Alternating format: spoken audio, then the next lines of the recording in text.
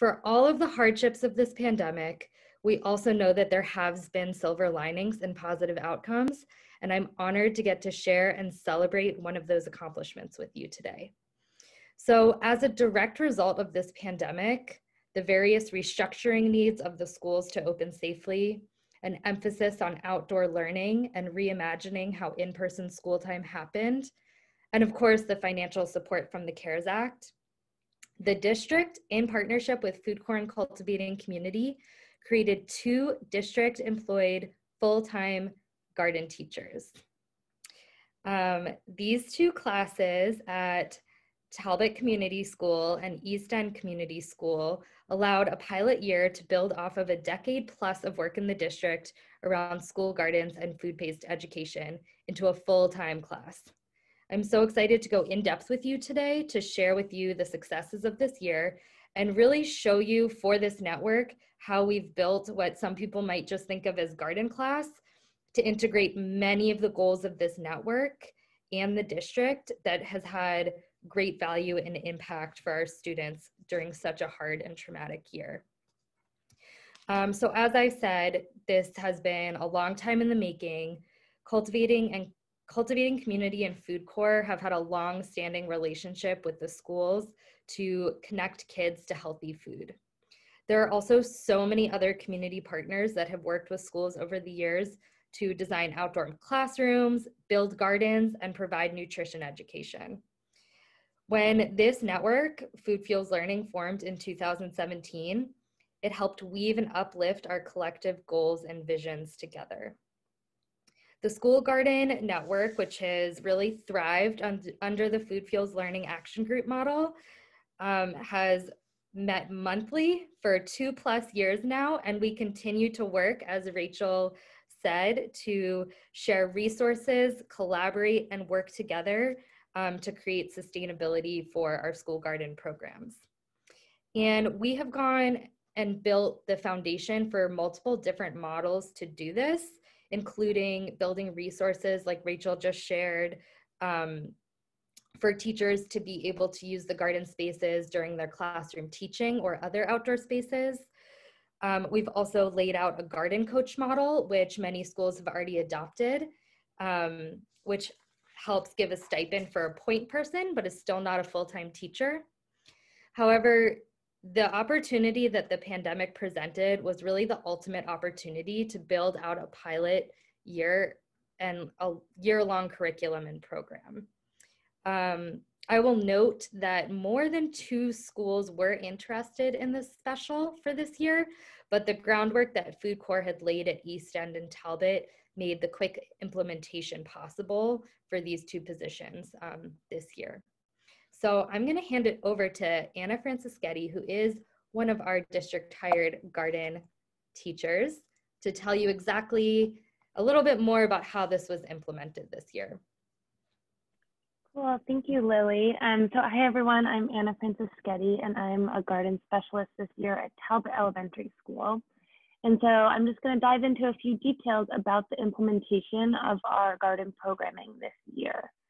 So both Talbot and East End schools have a full-time garden ed tech that were hired on in September, as well as a Food Corps member. And these 2 roles are partnering together to roll out the garden programming. So we have a few of the members of our garden team on this call. So Rachel is here, if you can wave, that'd be awesome for people to see you. And she is the Food Corps member over at East End. And we have Lily Kendall, who is the Food Corps member at Talbot. If you could give a wave. Thank you, Lily. And then Mika couldn't join us tonight, but she is the ed tech at East End. And so the Food Corps members have been working hard to develop and create curriculum for this garden special, and that each school team is working together to implement them. And so our curriculum is tied to next generation science standards and covers a broad range of topics, from growing food to food systems to nutrition. So our first 2 units of the year were held almost exclusively in the garden, which is really exciting. And they covered topics such as plant parts, plant life cycle, decomposition, and soil science. And since it's gotten colder and the change of seasons, we've moved our classes indoors and shifted our focus to learning about food systems and nutrition. And though we're inside, our lessons are still, we still have had to focus on being very hands-on and interactive, which has been really great and keeps the interest strong among students. So some of the topics we've been exploring in the indoor units include the pathway our food takes to our plate, the Harvest of the Month program and local foods, climate and foods from around the world, nutrients and how they fuel our bodies, as well as the importance of eating balanced meals. And so moving forward, we will return to the garden when it is warmer out and prepare it for spring and plan lessons around planting, pollination, photosynthesis, and sharing the harvest. And so that is just a quick rundown of what we have been doing and what we plan to do moving forward. And now Lily will show a video clip of one of our garden classes this fall during our decomposition unit. And I hope that you'll notice how connected our garden special is to both the outdoors and our science-based education. So Lily, you can go ahead and play that now. The signs of decomposition and decomposers in our garden. Oh, look! What did I find here? A worm. Oh, can I see? What does a worm do? It decomposes. It eats decomposed things. And what's happening? There's water in there? Are they what do you think that is a sign of? And I saw another rolling hole somewhere. It was trying to eat the wood, but it didn't roll up. Can anyone review? Tell me what decomposing means. What do you think? Decomposing is like when something's rotting, and when it's on the floor, it turns into It turns like for example, like this. This used to be a part of a tree, and now it's decomposing. It's hard right now, but in like I don't know, maybe like 3-4 months, it's gonna be super soft. Wow, that's excellent. Thank you. Awesome. So now that you've gotten a little sneak peek into what it looks like on the ground of the Garden and Food Sciences special, I am going to dive into this visual that we've created to help illustrate how many goals we've weaved together in this class. So I really want to be illustrating that this is much more than teaching kids outside in the garden. While that is the core and such a beautiful piece of it, it really inherently incorporates a lot of different aspects. So we've made this matrix with the wonderful help of Mariah Brown, a former Food Corps member who I believe is on this call. And it was really a community collaborated process. So what you're seeing here is on the top column, we've listed different district initiatives. So curriculum is obviously at the core of what is most important to serving students. Outdoor learning, which was invested in as a part of a safe reopening for schools during the pandemic, is a district initiative now, but there's also been a lot of desire from many to continue the integration beyond this pandemic. You all will recognize many of the Food Fuels Learning Network goals, which have been supported by Javier since its inception. And lastly, we have the wellness policy, which is mandated by the government to all schools that participate in the National School Lunch Program. And then on this side, you'll see all of the Portland Promise values and goals, which we're all pretty familiar with. And in the middle are all the ways in which these goals and values intersect and are accomplished through the Garden and Food Sciences special. We've used a nice rainbow of colors here as one way to show you the intersectionality and weaving together of these goals. And although we have managed to fit them into little boxes and categories here, the reality is that many of them mesh and overlap in many ways. In the boxes, you will see that many of them have check marks, and this indicates that it is a part of this year's pilot, which of course can always be strengthened, but we believe we have ingrained these aspects into the structure this year. The few boxes that don't have check marks right now are what we see as a potential that could be worked into this position if it is sustained beyond this year. So that really has to do with different liaison positions or support roles to different goals. So as you're taking this in, I'm going to go a little deeper dive into what some of these phrases mean, and I'll just go along the achievement column here. So in this first box, we see the intersection of achievement and curriculum, which are two goals of the district. We are really centering next-gen science standards in this special, which is in the title, and we've been doing this through partnership with the district STEM coordinator, Brooke Teller. However, the special also incorporates things like literacy and language, math, cultural and world studies, and place-based studies.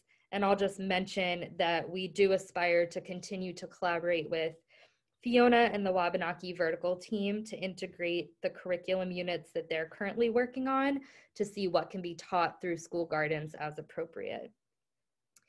I said that these don't all fit into perfect boxes. So just one thing I want to show is, for instance, language skills is of course important to achievement, and it's also an equity issue in the classroom. So here we see that inclusive communication is kind of inherent to our garden program.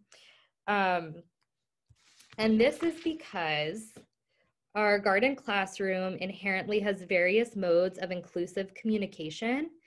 It naturally incorporates many scaffolded language tools, such as real-life hands-on examples and visuals, which is really helpful for those who are building their English language skills. And the garden also provides many ways for students to participate meaningfully beyond verbal communication. So now coming from achievement over to outdoor learning and the intersection of those two, we see that through the garden special, students build perseverance and confidence as learners. And some examples of this are that it's hands-on experiential learning, they're using their 5 senses and observation skills, and they're receiving direct feedback from their surroundings. The intersection of food fuels learning and achievement shows that this mode of education incorporates learning beyond the traditional core subjects through teaching, through the modality of food-based education. So this happens by including them being the students in the process of growing and preparing food, trying new things, and building a direct connection to the cafeteria in their school meals through a class in school, and leading them to become more food literate to make the best choices for themselves.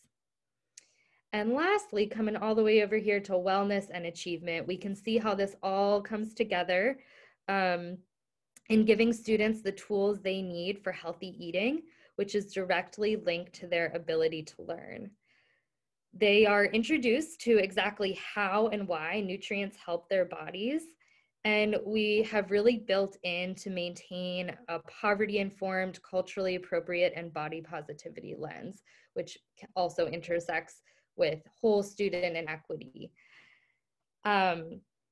So this matrix is beautiful, and I hope that you can start to see how it really weaves together many of our collective community and district goals. We have put together another video to help illustrate this, and in this video you will see some titles before some of the clips, and I think you'll notice that, as I said, while it does address those things, it's probably going above and beyond and incorporating other parts of the matrix as well. So I hope you all enjoy this. It brings all our students together with this space, and all can learn different culture here, because observing just like all our plants, all our different plants, making that connection, oh, this plant only grows in Maine, and how much geography they will learn of plants that are grown only in Maine.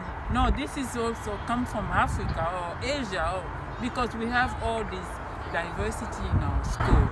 Now blueberries are grown in Maine. In Maine. Potato. From another part of the world. Where's your family from? From Sudan. From Sudan. So Sudan, we found it. No, French is also like similar, like. Like? Yeah. We establish that connection. We connect them to where they are from. That's another sense you can use. Yeah, it does. What are other senses you can use?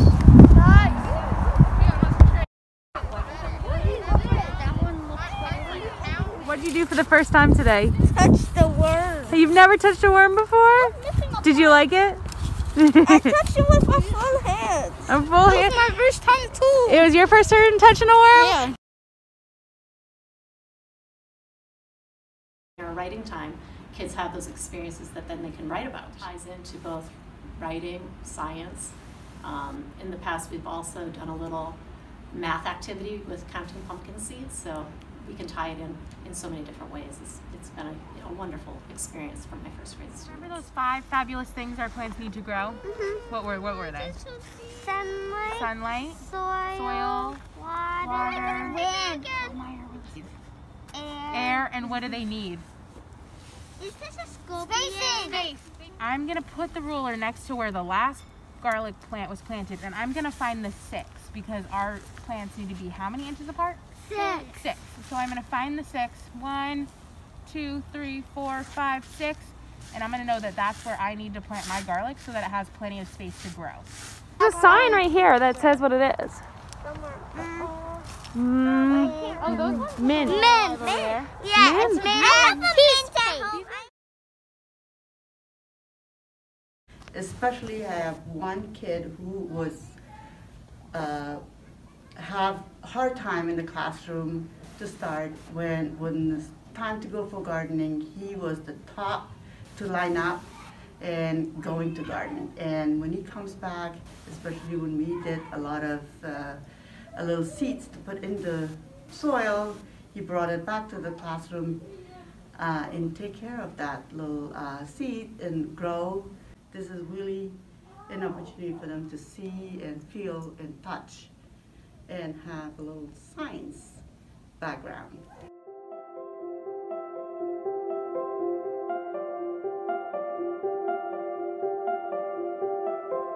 So in many ways, this is the missing link to help wellness become ingrained within the Portland Public Schools culture. Nutrition plays a crucial role in childhood development. We know that healthy eating is directly correlated with improved learning outcomes. Spinach. You can taste the spinach a little bit. Oh, lots of thumbs up, lots of thumbs in the middle. That's awesome.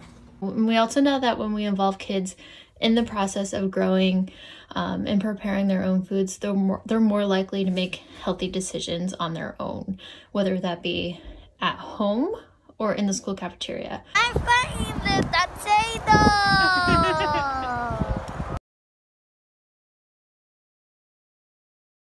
Kids are home is we've been harvesting and donating all the produce through the Boys and Girls Club in Portland, and since we started harvesting, we've given out about 100 bags of produce that families and community members have been able to take home to have some fresh organic vegetables. That's all set. Do you guys have anything else that you think is important for people to know about garden?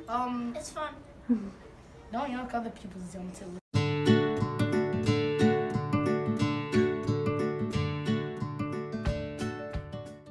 So I hope that you all enjoyed that compilation from this year so far and can kind of feel in your body the positive impact that this type of education has on kids in our community during such a traumatic year, but also without all the traumas. It's still also very, I think, good for everyone. I just want to say that we really believe that garden and food class encompasses so many of our collective goals, and I hope that we were able to show you that through this presentation tonight. We believe that it's really one of the answers. There are many answers, of course, but one of the answers to ingraining the vision that we all have for kids to have access to nutritious, sustainable, culturally relevant, and sustainable foods, and all the tools that they need to make those decisions for themselves. So we think this is a really equitable way to incorporate that into the district. And we know that there are a lot of urgent needs and priorities, and we are working to explore creative ways to sustain at least these 2 positions in the district. And we hope to one day see this type of class, a garden and food science class, operating next to art and music and PE, and being something that's available to all elementary school students and hopefully beyond. So thank you all so much for watching this presentation, and I'm going to turn it back over to Ailish, and we will wrap up this meeting.